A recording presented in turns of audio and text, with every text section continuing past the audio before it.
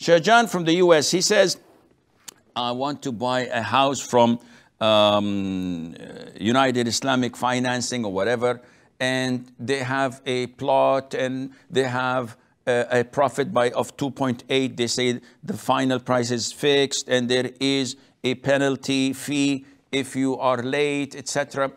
I cannot answer such questions because a lot of the Muslims call me about such financing, and I say I have to look at the contract.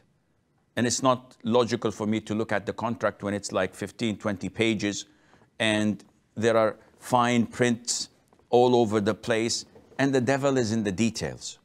So you cannot just simply say, oh, it says Islamic financing. No, lots of the Islamic financing are un-Islamic. They have scholars on their Sharia board that meets every blue moon, and they discuss few things that are Sharia related, and they sign and they give the verdict. How this is implemented, nobody knows, not even the scholars. They don't have an auditing system to check whether their fatwas are correctly implemented or not. So the Islamic, quote unquote, bank goes and does whatever he wants from the general corporate banking, the standard conventional corporate banking. And whenever someone doubts it and says, oh, but this is haram, this is, we have a fatwa. And nobody knows that this fatwa is on paper, it's not implemented on the ground. So I cannot say that this is halal or haram. But the most authentic opinion among scholars that the late payment fee is riba. Because this is interest taken from a debtor or someone who took a loan from you. So this is interest over a debt.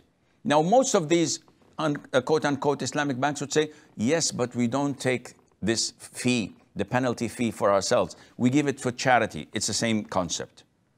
The loss that occurred on the one who took the loan, this loss, this interest, given to charity, given to a masjid, taken by the bank itself, it is still riba for him to pay it.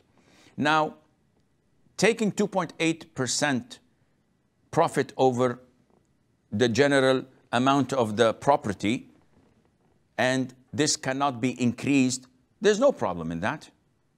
If I have this pen for €1 and I'd like to sell it to you in installments, and I say, okay, I'll sell it to you for €2, 100% profit, no problem. This is fixed. The issue is, you're buying the property from the owner or from a third party financing it. So my name is Asim. I'm interested in buying a house that belongs to Abdullah. I go to Abdullah, he says $300,000 for the house. I said, I don't have it in cash. Can you take installments? He said, no, I need the $300,000 in cash. So the bank, XYZ Islamic bank, comes and says, listen, I'll buy it for you, and you pay me $400,000 instead of $300,000. I'll take only 33%. I don't know. I'm not good at math. So what do you say? I said, okay. He said, okay, then sign all these documents and papers stating, when I read, that I buy it, that I'm committed, that I will not default. And I say, okay, what should I sign? Here? But you're saying that you're selling me the house and you don't possess the house. He said, yes, after you finish, I will go and possess it. And then I'll resell it to you. This is not permissible. He's selling me something he does not possess. So actually, he doesn't care about the house, or it's a mansion, or if it's a Veron. He cares about giving me $300,000 and I return them to him $400,000. That's it. What I do with it, it's none of his concern. No, this is not permissible. The second, well, I'm told that we have 3 minutes left. So there is something called diminishing ijara, where you become a partner with the bank, you buy, and then you rent from this company, that is you and the bank, and the ownership of the bank is diminished and reduced while yours is increasing, but this needs more time.